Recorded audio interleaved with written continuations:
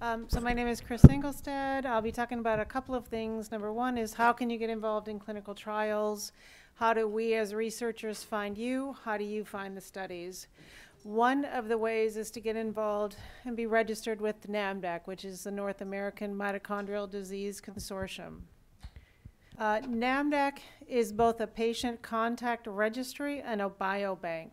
So we keep information on you on how to get a hold of you if there's a clinical trial that we have that you might be eligible for. We'll keep information on your disorder, your symptoms, genetic tests, laboratory tests, and those are yearly updated. So we have pretty good information in our database. Why do we keep this? We want to find you when we have a clinical trial, or some of the investigators want to look at that information and study your disease a little bit more. It's very hard to do if we can't find the patients or don't have large numbers. As was mentioned before earlier today, many clinical trials need many patients, and it's difficult to find them, and sometimes trials are underpopulated with patients. As I mentioned, NAMDC is also a biorepository. We keep a blood sample. We have a virtual fibroblast log. And the investigators use these things. They may want to use your DNA to look at epigenetic factors, which are other factors that might impact your gene. They might look at proteins or various enzymes. So those are all held and they're available to investigators with NAMDC, but also outside investigators. We do get the companies calling us and saying, you know, do you have patients such as such and so typed? Do you have samples? What can we do to receive some of those? If you want to participate, currently you need to visit one of the NAMDC centers, and I'll have a map on where those centers are. You would sign a consent form with the center. So if you've signed something online, it's not part of NAMDC. You would have signed that in person with one of us who's working with NAMDC. You can get information online about NAMDC. The easiest way is just to go to Google and Google NAMDC. Make sure you don't get the North American Missile Defense System. That's also on there, so if you sign something there, beware. But you can get our contact information on there. And I know a lot of people are not near one of these sites. Our sites are not all around the nation. I mean, they're all around the nation, but there's large areas where we don't have sites.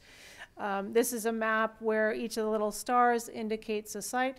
And currently, you know, in NAMDC, we're trying to figure out ways where we can enroll patients that are not able to get to these sites. So hopefully that will be up and running within about a year.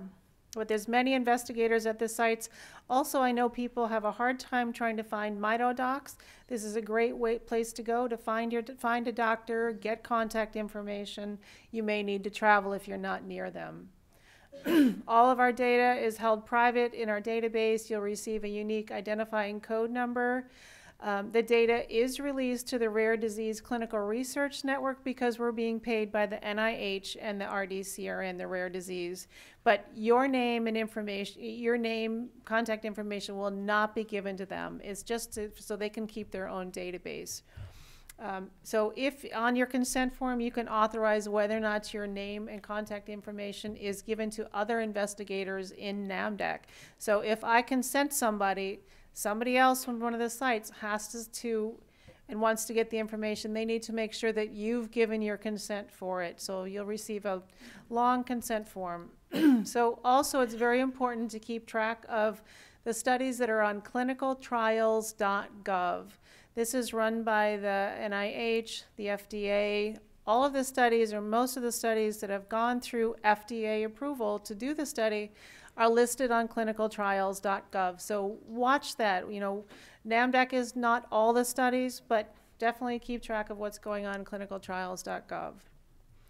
So I'm going to skip this. Let me skip that. One of the second things I wanted to talk about that many of you participated in is our surveys that we conducted for mitochondrial replacement therapy, and I wanted to kind of breeze through this. This was a study done with Dr. Michio Hirano. It's published. The title is Attitudes Regarding Prevention of Mitochondrial DNA-Related Diseases Through Oocyte Mitochondrial Replacement Therapy. So a little bit about mitochondrial genetics. You all know there's hundreds of mitochondria in a cell. The mitochondria have mutated mitochondria as well as wild type. It's a condition known as heteroplasmy. Above a certain level of mutated mitochondrial level, a person will become symptomatic. All these mutations are maternally inherited, and the O sites in an individual vary in varying levels of mutation. So some people may have the mitochondrial disorder in the family, and other people may not because of the level of mutation. So people want to know about family planning. What can I do to try to prevent this in a family, in my offspring? And oftentimes people in the mitochondrial community, because there's not a lot available, just take a chance and hope for the best. Some people adopt, some people have no children.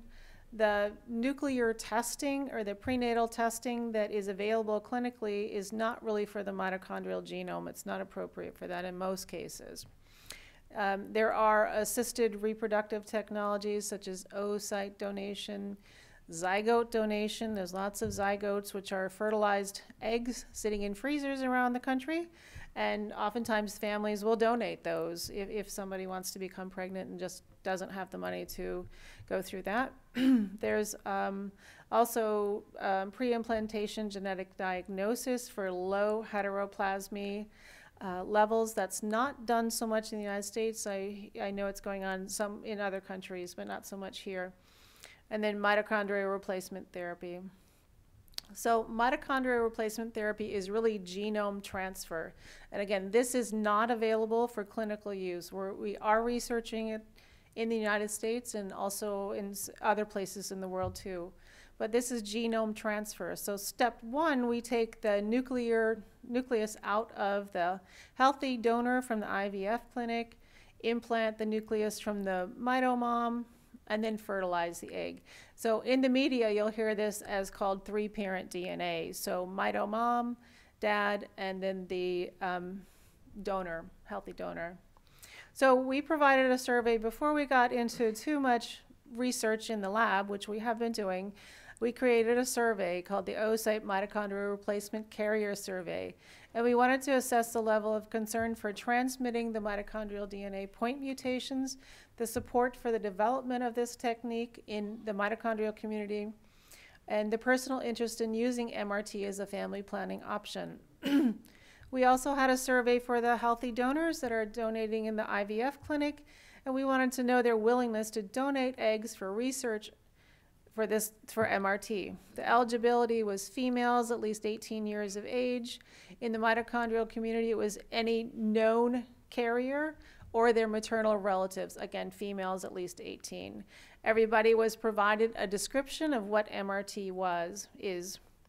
So our oocyte carrier survey, the questions were, have you thought about not having a child because you were concerned about passing the mitomutation to them?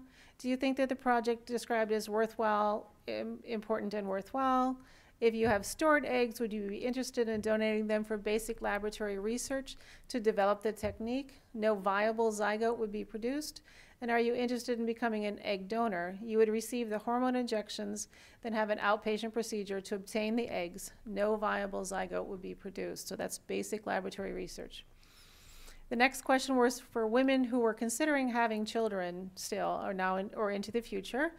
Are you considering having children now or in the future? How important is it that your children are your biological offspring? Is it not important, somewhat important, or very important? Would you be interested in using the technology to try to have a child? Would you be interested in allowing your eggs to be used for basic laboratory research in the process of developing an implantable zygote? And regarding the healthy donors at the clinic, would you be willing to donate your eggs for basic laboratory research in which a viable zygote would not be produced? Would you be willing to donate your eggs for the production of an implantable zygote that has the father and the carrier mother's nuclear DNA and your mitochondrial DNA?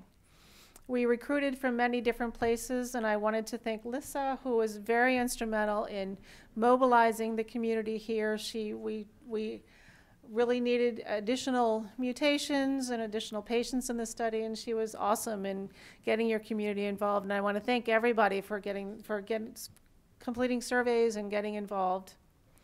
So our healthy oocyte donors were from, again, the local clinic.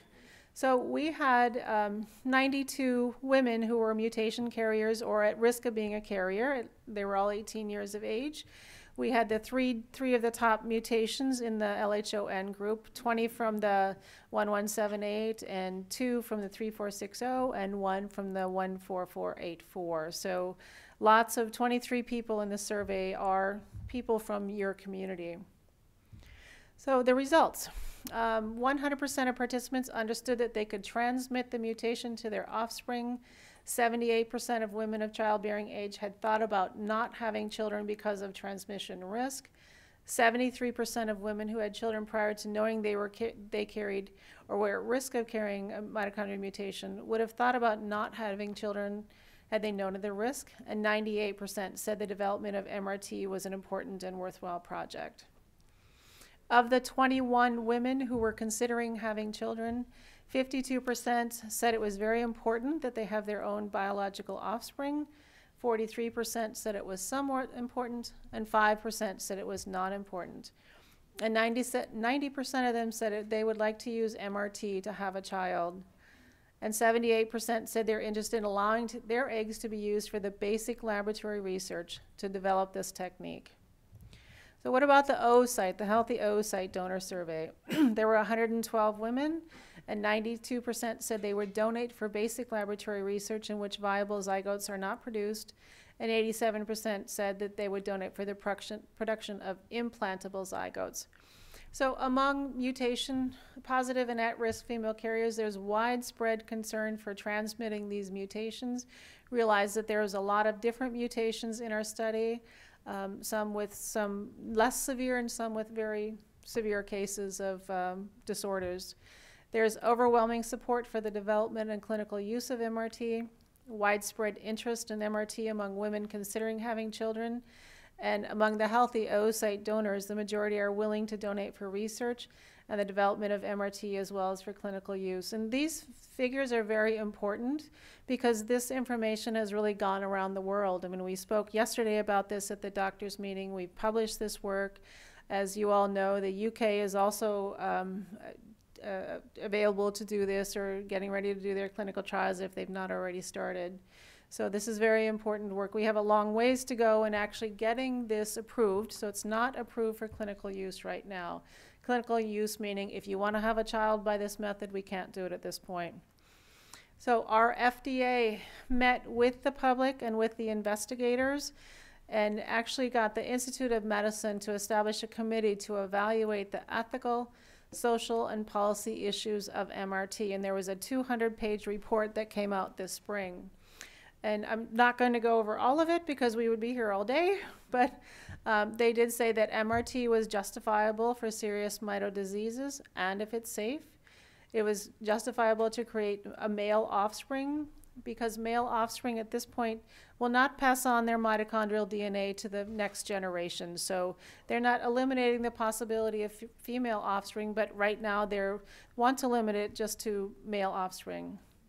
Regarding social issues, they said there were possible issues of identity, kinship, and ancestry, but that did not prohibit the initial investigations, and that they were really concerned about responsible use of human embryos. And some of their policy is to establish safety in preclinical studies prior to clinical investigations, to evaluate safety in children. If anybody born of MRT, they want long-term safety for these kids. These studies should only be at centers that have demonstrated experience in using MRT and to proceed very cautiously. So we at Columbia University have an IRB-approved protocol for research in MRT, not for clinical use, but for research in going ahead to do the MRT, and then we would freeze those zygotes. If in fact we do get FDA approval at some point, those could be taken out of the freezer and used. But again, it's not approved yet. So as you know, this is they've done a lot of work on this in the UK, as we have also. They've received license and approvals through the House of Commons, House of Lords, that's the Parliament. The public said felt it was safe. It should be done if it's safe and regulated. Their bioethics boards met about that, and they're in the process of starting clinical use trials.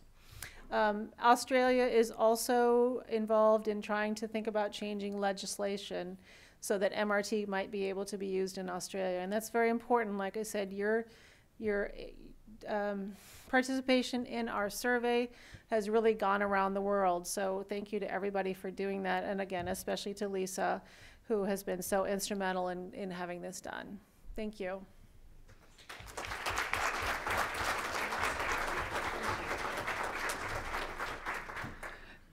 Thank you, Chris. And as you can see, by collaborating between the LHON community and the UMDF community, we can work together, and by bringing our voice to the MITO community, we can enrich the research that's done.